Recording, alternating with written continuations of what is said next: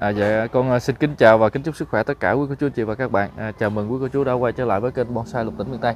Thì hôm nay con đến một cái khu vườn mới với quý cô chú, mai vàng Thành Phát của anh Thành tại phường Tân Hưng của quận Thốt Nốt, thành phố Cần Thơ, để giới thiệu đến quý cô chú một cái số cây mai. Thì đặc biệt vườn anh là rất là nhiều cây giống nha quý chú, đặc biệt là giống giảo Thủ Đức, sắp đế đó. Rồi cũng có một số cây đây nè, cây lớn luôn. Hôm nay thì giới thiệu một cái lô cây khá là độc đáo luôn, bonsai sắp đế quái cho mình về mình có thể mình chơi game, mình cắt ghép cũng được ha quý cô chú. Rồi để con mời quý cô chú cùng gặp ông chủ vườn. Dạ em chào anh Thành ha. Dạ chào anh Khánh ơi. Dạ. Chào bà con trên mọi miền đất nước ha. Dạ. Em tên Thành, thì vườn mai của em là tên là Thành Phát á. Dạ. Thì hôm nay em cũng có giao lưu một số mai phôi và mai sắp đế. Thì mong cô chú anh chị em mình ủng hộ em clip đầu tiên nha. Dạ rồi, nhiều cây rất là dễ thương quý cô dạ. Chú ơi. Đó, cây này cắt ghép là rất là nhìn nó nhìn duyên dáng lắm mà bà con ơi. Dạ. Sẽ lần lượt giới thiệu đến mình ha. Quý cô chú xem kỹ lựa chọn giúp con ha. Rồi mình vô luôn đi anh. Dạ, mình vô anh đọc số điện thoại giúp em cái. Dạ, số điện thoại của em là 0988 88 9694, cũng là số Zalo của em luôn đó bà con ơi. Dạ rồi. Dạ. Thôi bây giờ mình vô cây đầu tiên luôn nha bà con. Cây đầu tiên luôn anh ha. Cây đầu tiên, mã đầu tiên thì mã A1. Cây đầu tiên, cây này bà con thấy nè, dáng thú quái. Dạ. Này cũng lên xù cốc hết trơn nha bà con. Rồi ngồi xuống luôn đi anh ơi. Dạ. Để em ngồi. Rồi. Bây giờ em đo thông số cụ thể luôn nha. Dạ rồi. Em đo thông số vị trí này nhỏ, thì nó 19. Nhưng mà rất là độc đáo nha cô chú.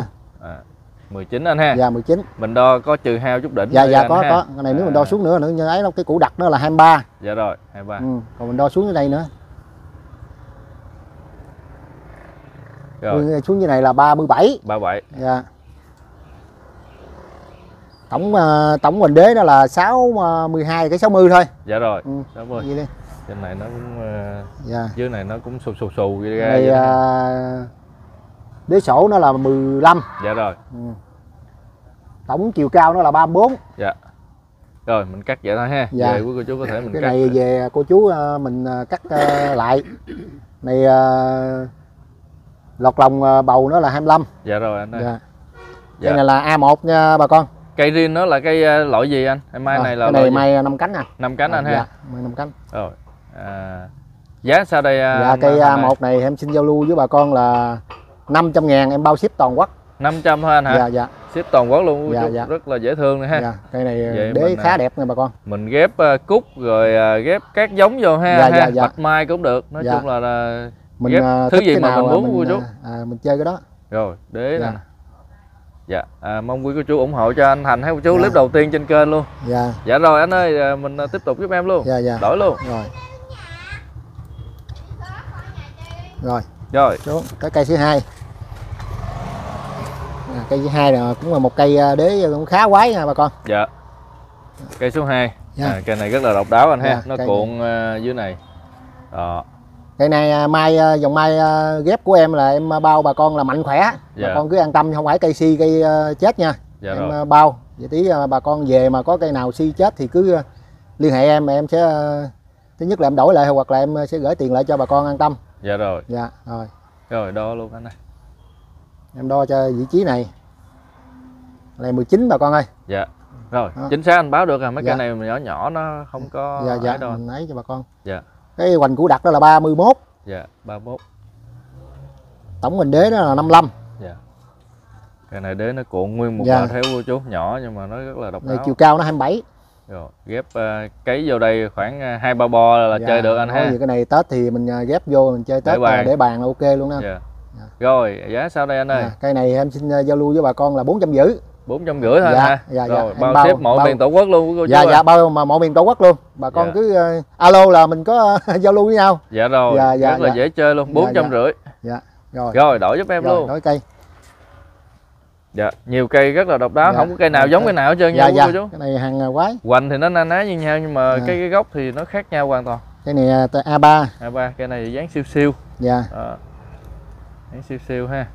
Vô cái chậu nhỏ, chậu 3, chậu 4 để bàn. Cái này vô chậu mình trồng rồi mình bư mấy cái đất này ra thì đợi chậu 3 là cũng vừa rồi. Dạ. Rồi thôi em đo. Mình làm cái mai mốt ghép cái lấy cái cành phóng bay bay ra lên ha. Này hoành nó cũng 19 luôn. Dạ rồi, 19. Này đo tổng mình cũ luôn đi, tổng mình đế luôn đi. Dạ. Tổng mình đế là 46. Dạ rồi. Chiều cao nó 27 luôn anh ơi. Dạ. Dạ, đó, này. Đây, cái bệ cũ nó trải dài ra lên ha. Dạ. Dưới này có đế luôn. Rồi giá sao đây anh ơi? Dạ, cây A3 này em xin giao lưu với bà con là 400k, em bao ship 400 thôi anh ha. Dạ dạ 400. Dạ rồi. Nói chung rất là dễ chơi. lưu mai này để cho bà con về, thứ nhất là bà con nào mới chơi đó, tập ghép này kia thì ok luôn. Cây mạnh khỏe. Dạ rồi, ok anh.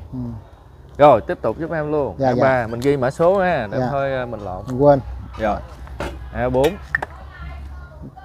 Tới cây A4. Dạ. A4 cây này cũng cực kỳ quái luôn. Cây này quái nhỏ nhưng mà rất là đã quý cô chú. Khéo.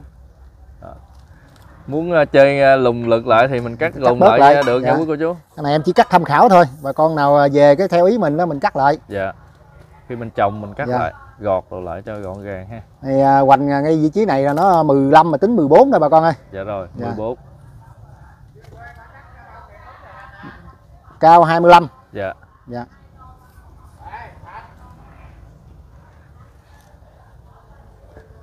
Dạ rồi. Tổng hoành đế nó là 35. Dạ. Cái này có đế sổ luôn anh ha, đế cũng khá cao, nhổm lên khá cao. Rồi giá số luôn anh. Cái này em xin giao lưu 300k. 300 thôi hả? Dạ dạ, bao ship toàn quốc. Rất là dễ thương quý cô chú. Dạ dạ, để cho bà con mình dễ chơi đó mà. Dạ 300 ngàn thôi. Dạ dạ dạ. Toàn quốc luôn quý cô chú ơi. Cái này là cái mã số A4. Dạ. Cho em mượn cái cây này cái. Dạ. Cây này mình có thể vịn cái đúng, này đúng, có sau thể này trồng đổ được không ta? Được được. Có thể được á quý cô chú ha. Rễ nó còn dưới này nhiều lắm. Cái rễ này nè, mình xõm luôn, cắt ngắn lại làm cây đổ luôn quý cô chú. Rồi, đổi giúp em luôn. Nói chung là về mình trồng cái mình lựa thế mình chơi ha. Dạ. Dạ. Cây A5. A5. Ta trồng sao mà ta sắp từ nhỏ anh ha, cuộn được cái bộ đế ha. Cây này cái đế cũng khá đẹp nha bà con. Đế khá nè, có bỏ điều hết trơn. Rồi. Bỏ cái đuôi quái nè. Giá thì rất là yêu thương luôn quý cô chú ơi, đầu năm. Tổng mình đế nó là 18. Dạ, 18. 19 kể 18 thôi. Rồi, cái đế này này tổng đó là 45 đi. Mình chiều hao cho bà con này kia cho nó dễ. Dạ. Chiều cao nó 25 anh ơi. Rồi. Dạ. Cái bầu thì mình thống nhất là khỏi đo đi anh ơi. Dạ, cái bầu nó bề ngang 3 tấc. Dạ dạ. Đúng không? Không tới anh cỡ đó. Cỡ hàng mấy 30 thôi quý chú, 30 đổ lại ha. Rồi. Cây này giá sao đây anh ơi? Cây này em xin giao lưu là 450k. 450. Dạ. Dạ. Mã mấy đây? A5. A5. Rồi. 450 mới làm đế chưa gọt gì hết nha cô chú, về không có thời gian mới làm. Dạ đây. Dạ. Tiếp tục luôn. Rồi tới cây mã số A6. A6.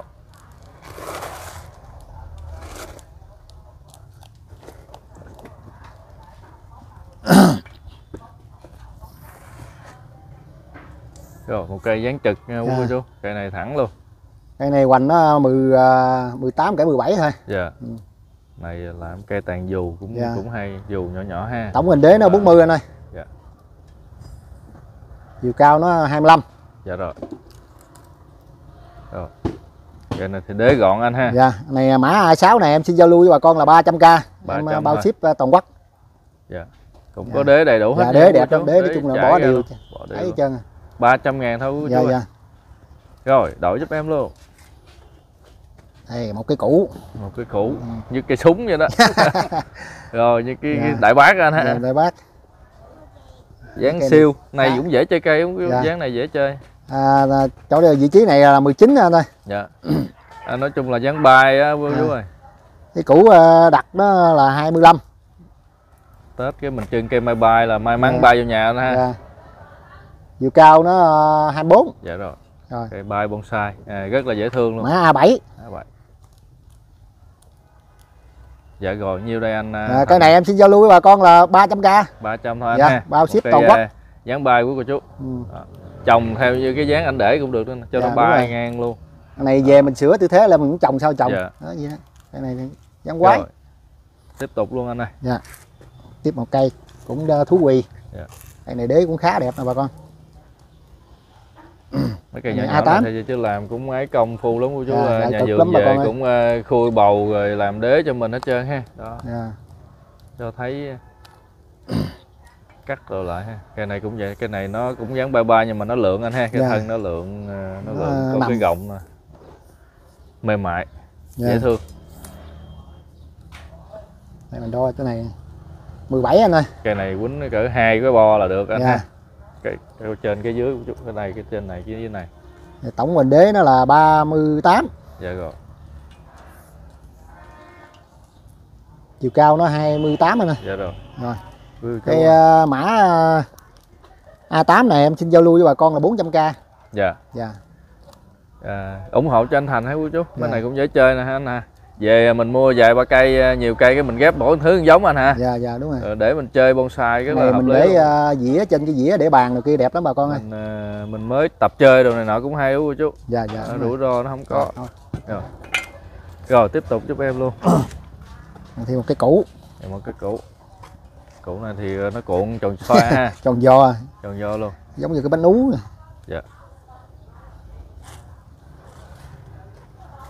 Hoành nó 15. Dạ. Củ nó 25. Dạ rồi. Chiều cao nó 21. Dạ. Cây A9 này thì em xin giao lưu bà con là 300k. 300 thôi. Dạ. Dạ rồi.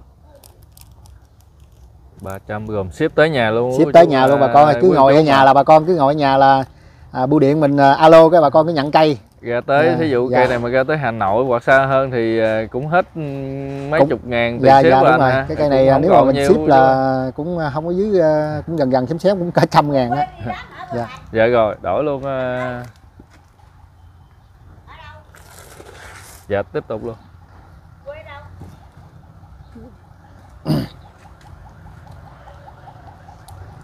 Dạ một cây dáng cũng bye bye nữa cô chú ơi, dáng nằm bye bye nữa. Một cây nằm bay nữa. Mà cây này thì đế nó xè ra anh ha. Nó giống như con thú. Rồi nó xè bung ra. Hoành nó 20. Dạ. Tổng này hào tổng hoành đế nó là 40. Dạ rồi, mình dậy được anh ha. Chiều cao nó 22. Rồi, mấy cái này cây A10. Mấy cây na ná giống nhau, quý cô chú chơi cặp là hợp lý anh ha. Hai cái dáng mà giống nhau giờ nào mình chơi cặp mình để cho bye bye. Cái này em xin giao lưu với bà con là 300k. 300 luôn. Dạ. Quý cô chú mà có thể mình lấy nhiều một lọt cả chục cây ảnh có thể bớt cho mình. Dạ đúng rồi. Nếu mà bà con nào lấy khoảng 10 cây thì em bớt lại cho bà con. 10 cây thì nó chỉ cũng có bao nhiêu tiền anh ha. Dạ. Dễ chơi quý cô chú ơi. Ủng hộ giúp anh Thành ha. Rồi cây đúng cái dáng bài luôn. Bài. Bài xa luôn anh ha. Dạ. Có con cành hồi luôn. Đó. Cây nhìn khá duyên dáng. Dạ. Mai mắng bay vô nhà luôn. Chút chơi cây đầu năm mình chơi cây mai bay. Bonsai. Hoành nó 15 anh ơi. Dạ. Được con cái nó liên lạc. Củ quái. Tổng hoành đế nó 32. Dạ 32. Dài nó là 35. Dạ rồi. Rồi cây A11. A11. Cây này 11 em xin giao lưu 300k. 300. 300 thôi anh hả? Dạ 300 cho bà con dễ chơi. Anh bỏ xuống anh quay lại cái củ phía ngoài mặt dưới này cho em coi cái. Đây. Củ này độc đáo lắm nha cô chú. 300.000 thôi, một cây dáng bay. Khá đẹp. Dạ. Rồi đổi giúp em luôn anh ơi. Cái này không tốn nhiều bo lắm đâu cô chú, chỉ cần 2-3 bo là đẹp rồi. Là đẹp rồi. Cây A12. Dạ. Mình đóng bo nhiều quá nó rườm rà thôi chứ mấy cây nhỏ nhỏ này đóng cả 2 bo anh ha. Chính xác luôn ha, 2 bo. Rồi. A12. 12 anh hả? Dạ. Hoành nó 16. Dạ. Tổng hoành đế nó 39. Cao nó 25. Dạ rồi. Rồi, cái này em cũng xin giao lưu cho bà con là 300k. 300 luôn anh ha. Dạ. Dạ rất là dễ chơi nha quý cô chú. Cây này đế ở dưới nó cuộn ở trong đây nhiều lắm nha bà con. Rồi. Dạ rồi, đổi luôn anh ơi. Rồi, cái củ quấn sát lại giùm ảnh cái chú ơi. Rồi, cây này thì có cái co anh ha. Có cái co quái. Cái này có cái co rất là quái.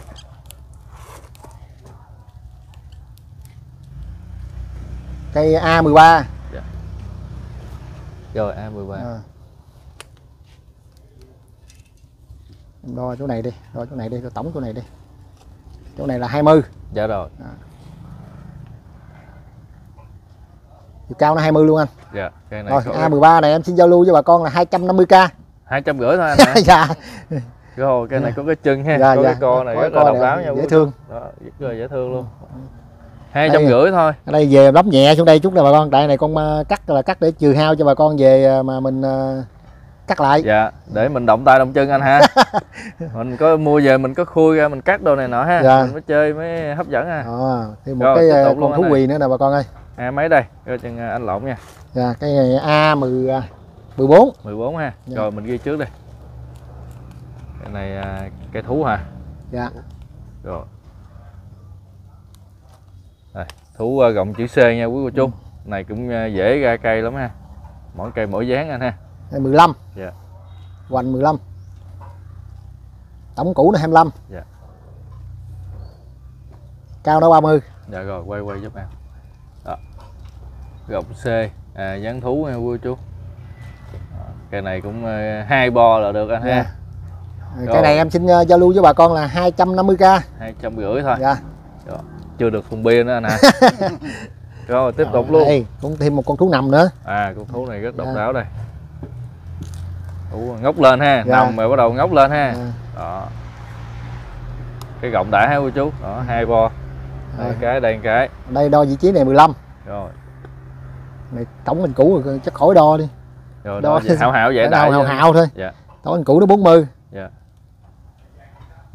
Dài nó là 28. Dạ rồi, 28. Rồi giá sau đây ông anh? A15 này em xin giao lưu với bà con là 250k. 250 luôn. Dạ. Đó, dễ chơi quá cô chú ơi. Dạ, ủng hộ cho anh Thành hay cô chú, có gì là clip đầu tiên có gì sai sót là mong thông cảm ha. Dạ. Lần đầu tiên đến với vườn. Anh có nhiều cây mai giống con lắm nha cô chú, mình có nhu cầu mình gọi cho anh ha. Mai trồng từ hộp không anh ha? Dạ, từ hộp sắp đế. Đó, kích cỡ thì đầy đủ hết trơn luôn á, nhiều lắm. Vài ngàn cây anh ha. Dạ. Rồi, có gì mình liên hệ sao ha. Dạ. Cây A16. A16. Dạ. Một cây này trên cây dáng trực ha, mà cái đế nó nở chạc chữ A nha cô chú. Cây này quanh nó 18. 18. Tổng nó là 27. Dạ. Tổng quanh đế. Chiều cao nó 24. Rồi. Cái này em xin giao lưu bà con là 300k. 300k ha. Dạ. Cây này đẹp quý cô chú. Dạ. Cây này nhìn rất là đã luôn. Nhìn giống hệt một thiếu nữ mà đang ngồi vậy đó. Đang ngồi anh hả? Dạ. Cũng trừu tượng ha. Dạ dạ. Rồi. Cái một cây đế xoắn. Dạ. Mấy cây này quái không bà con? Cây dáng trực ha. Cây dạ. này chơi lùng lực hay nè quý cô chú. Quái không? 16. A17. Cái này là A17.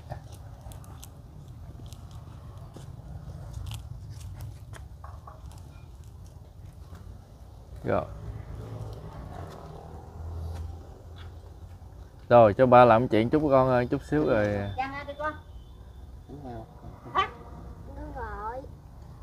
Rồi vô trong luôn, vô trong nhà rồi. Luôn, trong nhà luôn. Rồi tới cây mã A17. Dạ. A17. Rồi hoành 16. Dạ rồi. Tổng đồi đế nó 25. Dạ. Chiều cao nó 19.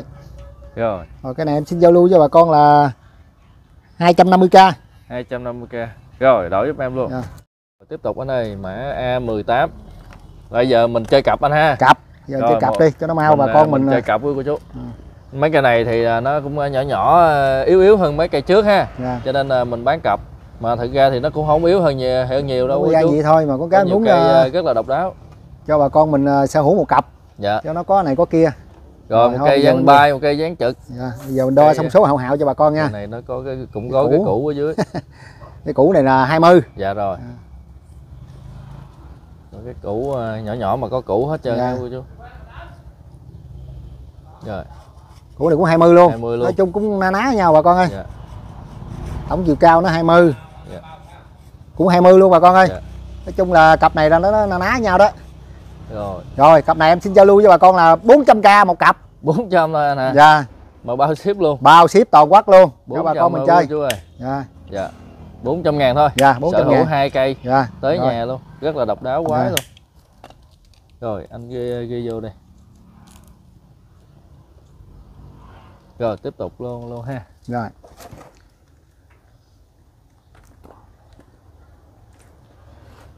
Đấy, một cặp nữa. Dạ rồi tiếp tục luôn. Tiếp tục 2 cái cũ nữa. 2 cái cũ nữa. Đó. 2 cũ này ha. Rồi. 400 luôn hay sao? Dạ cái cặp này cũng 400 luôn. 400 luôn ha. Bây giờ là cái này là A19. Tròn vô của chú ơi. Cái đó là A mấy rồi sao? A18 đúng không? Rồi A19. Cái này là A19. Rồi.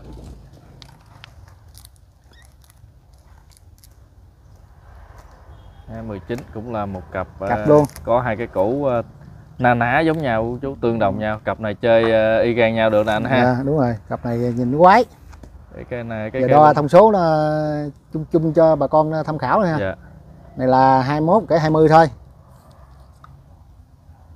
Này cũng 21. Dạ. 20 luôn. Cái gì đó, giờ cao nó thì chắc cũng tầm 20 anh 20 mấy thôi. Rồi bằng nhau luôn. Rồi bằng nhau. Rồi cặp này em xin giao lưu với bà con là 400k. 400. Bao ship toàn quốc luôn. Cái này thì đế thì nó không đế cắm mà nó có cái cũ rồi chú. Dạ, cái cũ Quái. Cũ Quái. Rồi 400 thôi. Rồi tiếp tục giúp em luôn. 19 20 cũng cặp luôn. Rồi có cây gì Quái không? Đây. Rồi. Đó. Quái nè thấy không?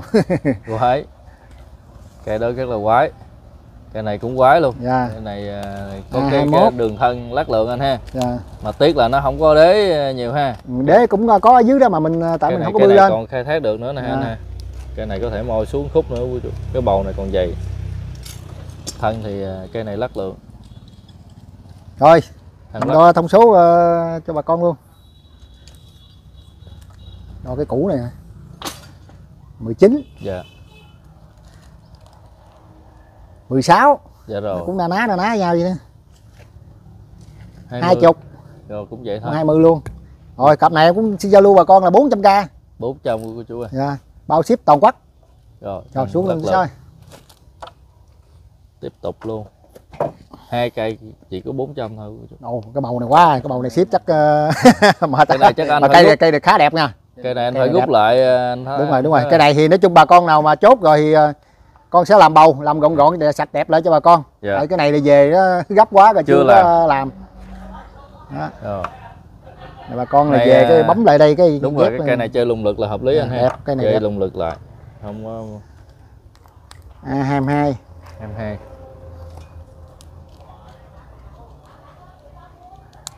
Dạ rồi.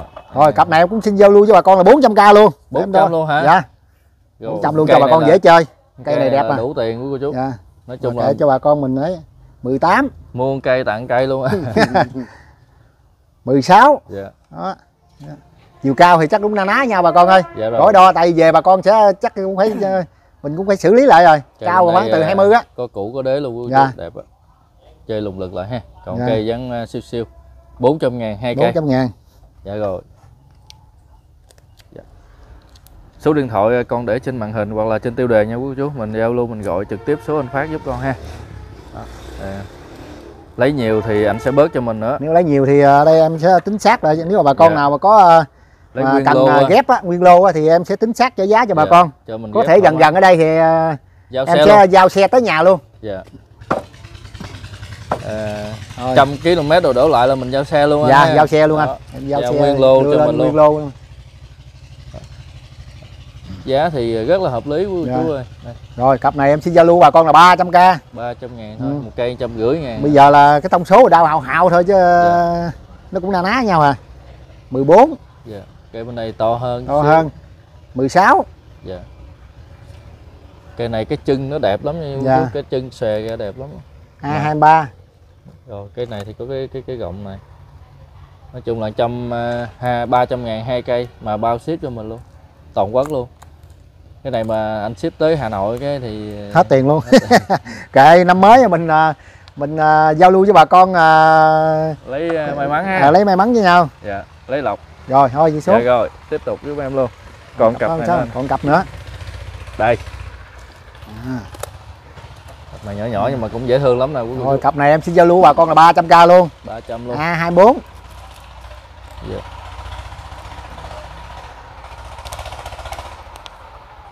Mai vàng chú. Bonsai. Nguyên thủy của nó là 5 cánh anh hả? Dạ, cái này 5 cánh anh. 5 cánh. Rồi.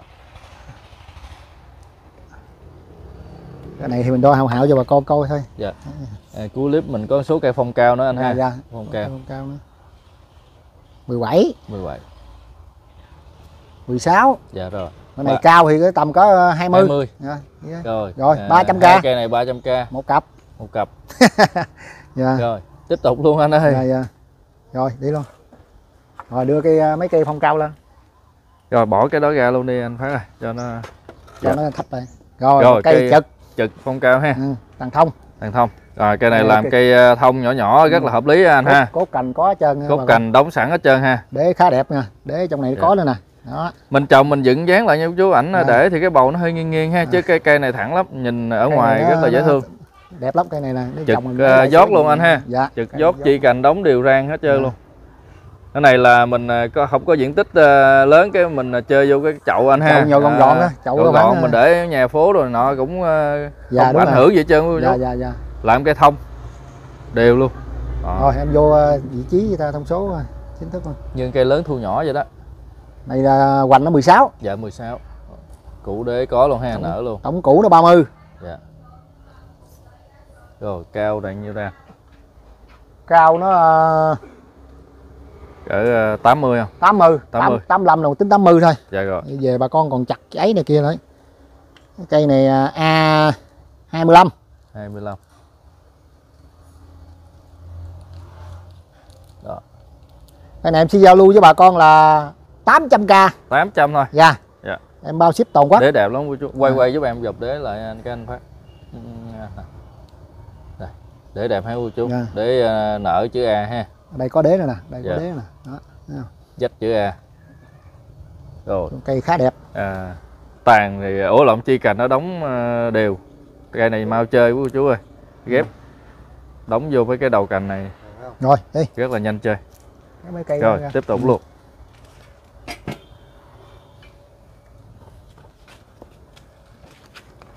Dạ. Rồi. Cây phôi. Một cây phôi anh ha, mình cắt lại phôi. Cái củ. Bông như thế nào đây anh Thành? Cây này là dảo anh. Dảo là từ bông từ 8 tới 12 cánh á. Dảo riêng mình đó ha. Dạ dảo riêng, không có dảo ghép. Dạ, rồi. Này cây riêng không à. Chi cành đóng đều gan anh ha. Chi cành đóng sẵn rồi. Cây này cũng nhanh chơi nữa. Mà bông này kia cũng nhiều lắm mà mình cắt phôi lại mình rút lại cho cây nó khỏe cây á. Về cho bà con mình chơi cho nó. Đây. Cây này nhanh chơi anh ha. Cây này thì nói chung là cây có chơi rồi. Dạ đúng rồi. Cắt lại. Có sữa rồi luôn. Dạ có sữa rồi luôn. Rồi vô thông số cụ thể luôn. Đặc biệt là cái củ dưới này. Hoành vị trí này là nó 23 đến 22 thôi. Dạ. Rồi, cái tổng, củ luôn, củ đặc. Cái củ đặc đó luôn. Tổng củ đặc đó là 39. Dạ rồi, 39. Rồi, cái phía bên ngoài này còn nữa nha cô chú. Đâu mình hào thử tổng cái hoành đế nữa coi. Tổng hoành đế 80. Dạ rồi, 80. Còn nữa là mình trừ hao cho bà con. Chi cành đóng đều. Chiều cao nó 85. Dạ. Dạo riêng nha quý cô chú. Thoát hăng nó 25. Dạ. Cây này chơi cây bonsai trong nhà để bàn để trong nhà cô chú. Cây này gọn. Hợp lý. Rồi giá sao đây? Cây này em xin giao lưu với bà con là 2.800k. Em cây này lớn thì em xin bao ship là 200 km. Dạ 2.800.000 anh ha. Dạ. Cái này cái bầu nó khoảng nhiêu anh? Cái này vô chậu khoảng 6, chậu 6 không? Chắc cỡ đó ha. Này nó 46 thì cái gì mình vô chậu 5 thôi anh ơi. Tại vì nữa lúc mình trồng mà mình ấy bớt đất kia dạ khui ra. Chậu 5 này vừa. Cho chú xem cái bộ củ đế này. Củ khá đẹp mà.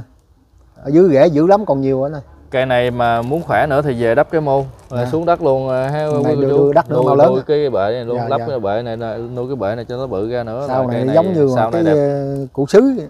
Dạ. Rồi, cây thì chân cành sẵn quý cô chú khỏi sợ ha, liền lạc. Rồi, tiếp tục luôn.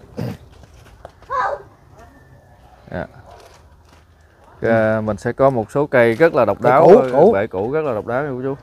Tiếp tục một cây dáng trực nữa. Dạ. Chia cành thì cũng có nhưng mà không có được đều lắm anh ha. Này về bà con mình cắt sửa lại. Dạ. Mình róc mía lại cũng được nữa, mình lấy chia cành mới. Dạ dạ. Nhưng mà đặc biệt ở dưới này đây. Đây. Củ nó nhìn đặc hư hết trơn. Dạ. Cái này nuôi lớn lên mai mốt mấy cái này nó liền nguyên một vòng qua đây ha. Củ này củ độc đáo chú ha. Wow. Có nhiều cây còn anh còn số cây khá đặc biệt nữa. Nhỏ nhỏ nhưng mà cái bệ này độc đáo anh ha. Dạ. Rồi, đo giúp em luôn. 27. 27. Hoành nó 14. Dạ, 14. Cái củ này khá đẹp. Đúng rồi, đo cái đó. Nguyên cái củ này nó là 51 rồi đến 50 thôi. Dạ, 50. Dạ. Tổng chiều cao nó 70. Nhìn nó có điểm nhấn liền ha chú, có điểm đặc biệt trên một cái cây, nhìn vô cái là mình thấy liền ngay. Rồi giá sao đây anh? Cây này em xin giao lưu với bà con là 1,7 triệu. Em xin bao ship 200 km. Dạ. Rồi cái này em bao ship toàn quốc luôn đi. Tại cái này thấy nó cũng gọn này nữa, em làm bầu toàn quốc anh ha. Dạ dạ. 1,7 triệu của cô chú, bao ship toàn quốc luôn. Em quên hỏi anh cây mai này bông sao đây anh?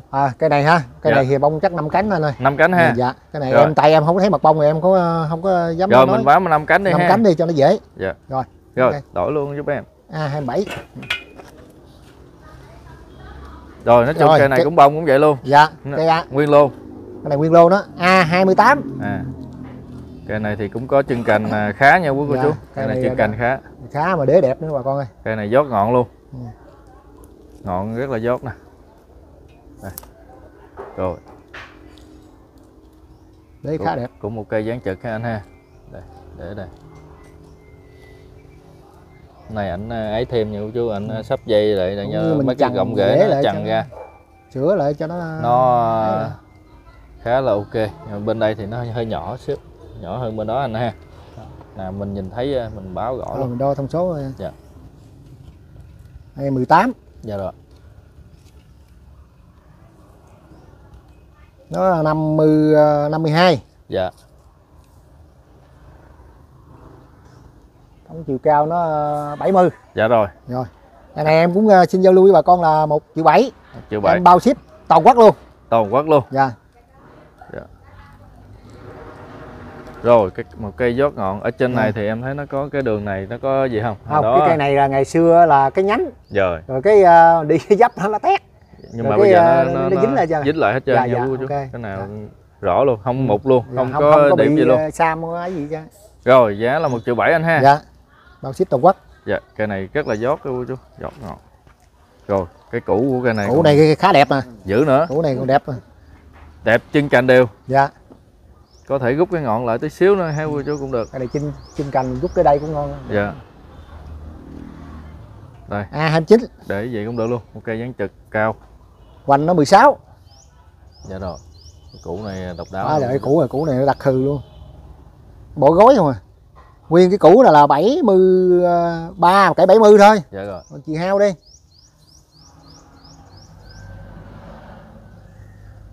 Cao nó 85. Dạ. Tròn vòng bộ củ này giúp em. Củ này khá đẹp bà con. Dạ rồi. Nó gối cuộn cho đó ha. Dạ. Quấn như trái bí vậy. Rồi giá sao đây? Em cũng xin giao lưu với bà con là 1,7 triệu luôn. 1,7 triệu luôn. Dạ toàn quốc cho bà con chơi. Dạ rồi. Dạ. 1,7 triệu luôn. Ai mà tới trước thì thấy cây này đẹp thì mình đến trước cho bà con vậy đó. Dạ rồi. Củ này đầu năm độc đáo cô chú. Cái cây này nhỏ nhưng mà dòm vô là thấy cái bệ cũ liền. Dạ tiếp tục luôn. Rồi còn cây cuối cùng nữa cây cuối cùng anh ha. Dạ. Dạ rồi.